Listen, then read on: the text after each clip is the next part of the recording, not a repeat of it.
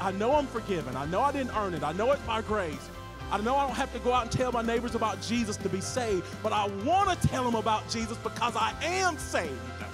God has a call and a plan for each one of your lives, and when we begin to step into the power of the Spirit, when we begin to operate in that relationship, He begins to whisper things in your heart and says, go, I'm sending you here.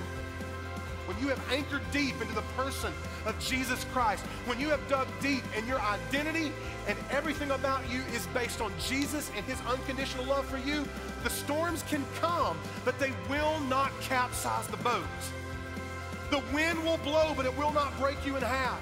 The fire will come, and it may even burn you, but it will not end your life. You have got to have a foundation that's deeper than anything this world gives you. Every one of us has a foundation. Every one of us is building on top of something. And the only foundation that will stand the test of time and the test of life and the pain and the struggles and the suffering and the grief and the confusion and the loss and the mental illness and the sickness and all the things that we struggle with, the only foundation that's strong enough and deep enough for you to stand on and plant your feet on is the foundation of Jesus Christ.